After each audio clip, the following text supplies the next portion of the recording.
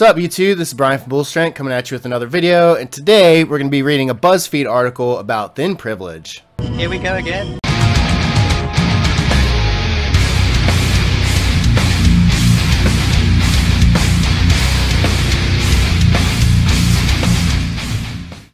Alright, today we're going to be reading 13 things that no thin person will ever experience. And just like with my other videos, this is completely real reaction. I haven't read this article. I don't know what's ahead, but we're gonna get through this journey together and see what kind of nonsense we can dig up. I'm sure that we are going to learn a ton about thin privilege, a ton about fat acceptance, and I'm ready to get woke. I'm ready to get educated. Let's jump into this. Alright, so we're coming in with number one here. The salesperson who tries to get you to buy clothes that don't fit, saying you'll lose the weight. Yeah, that's probably something that a thin person probably never experiences. That's a very good point, BuzzFeed. Number one is a valid point. A thin person, typically people won't make comments about them losing weight. Alright, that's a good one. Number two, or arguing that the fabric in jeans is stretchy. Okay, I'm a little stumped here. Is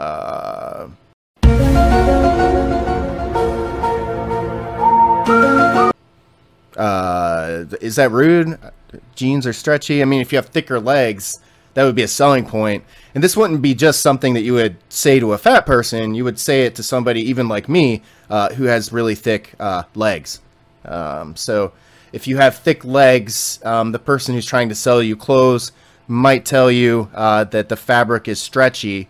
That's not meant to be offensive, though, so stop getting offended.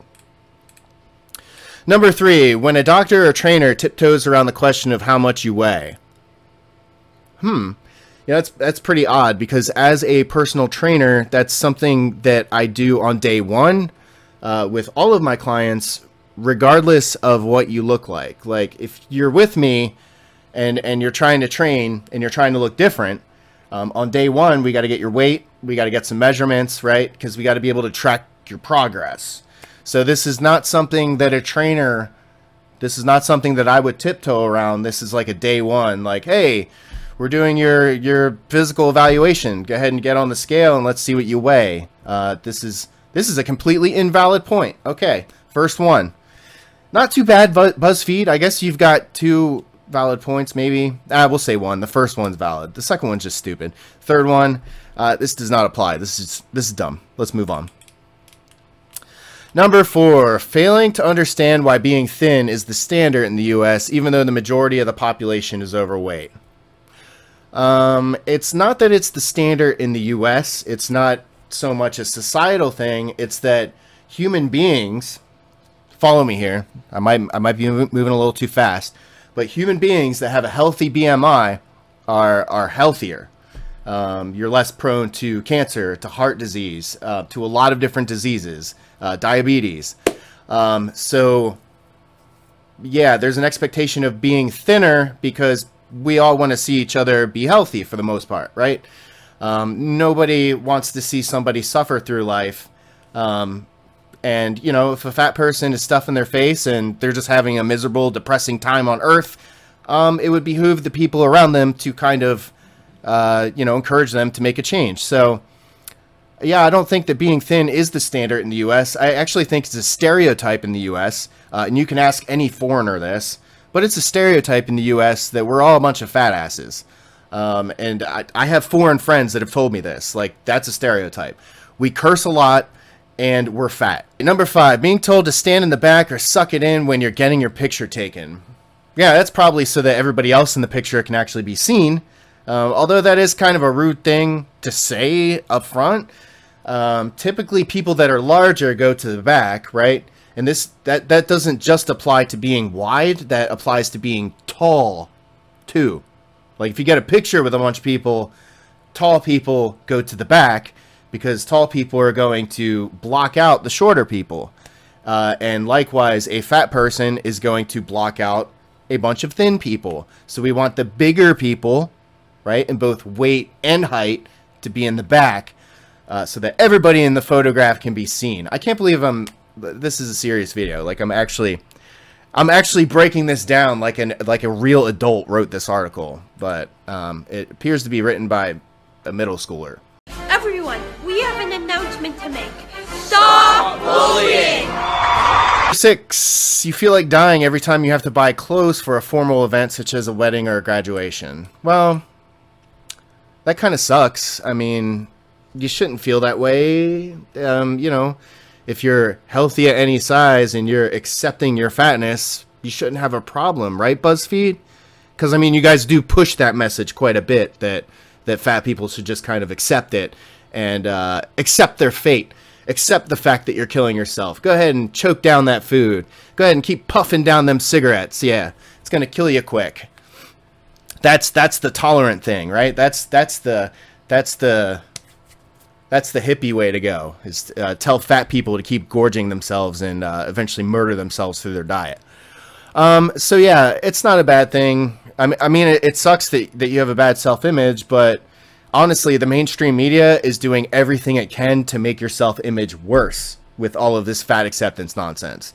Trust me, Tess Holliday, all of these people that claim to be happy, they're not. They're not happy. It's a show. They're actors. And you will know if you try to adopt these philosophies into your own life, that simply accepting the fact that you're fat is not actually going to make you happy. So yeah, you probably do feel bad when you're picking out clothes, which is unfortunate.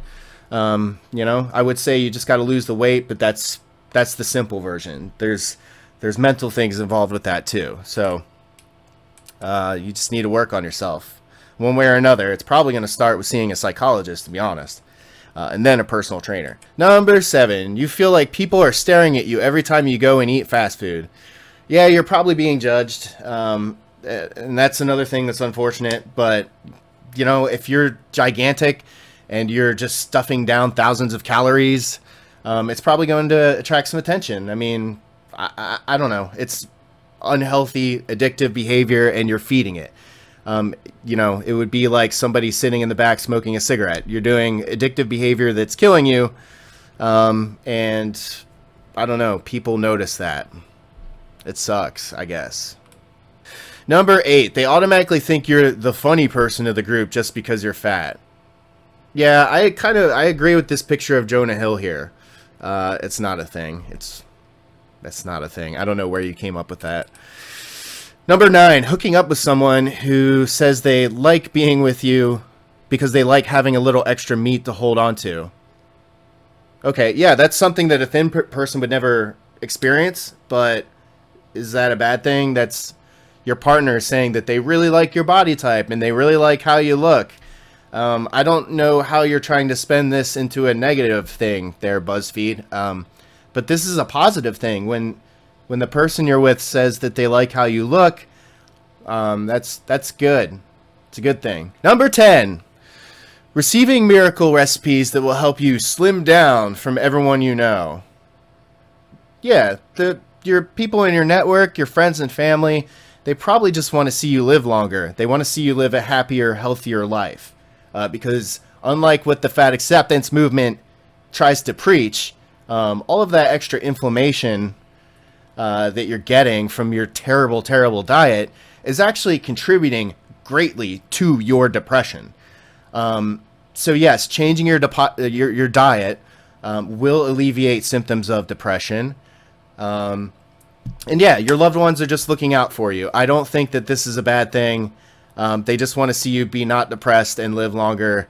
Number 10 is not, whatever. I guess it's valid. That's something that a thin person will never experience, I guess. But that's just a dumb point. Come on. The people around you are trying to help you. Okay, number 11. People saying that they don't think you're fat as if that was some kind of high praise. Yeah, can I skip 11? I'm just going to skip 11. That's too dumb to even talk on. Number 12. When someone asks why your clothes are so tight as if you didn't have the right to wear them. Someone asks why your clothes are so tight as if you didn't have the right to wear them. I don't think that there's people that are that brash and rude out in the general public. This is probably not something that people typically experience. I'm going to go out on a limb here and say that this author made that up.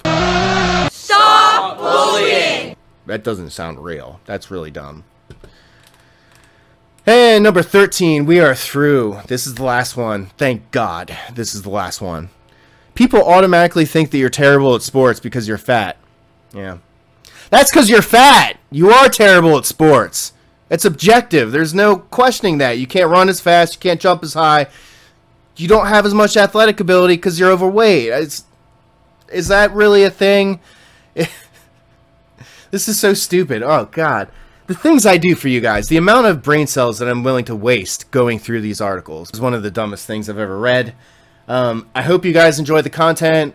I'm trying to mix it up. You know, I got my advice videos that I put out, and then these kind of like fat acceptance, thin privilege videos. It's been a little while since I've done any kind of social commentary, so expect more of these more often. They're going to be in the rotation more. So I hope you enjoyed the video. If you did, please like and subscribe, and I'll see you in the next one. Peace out.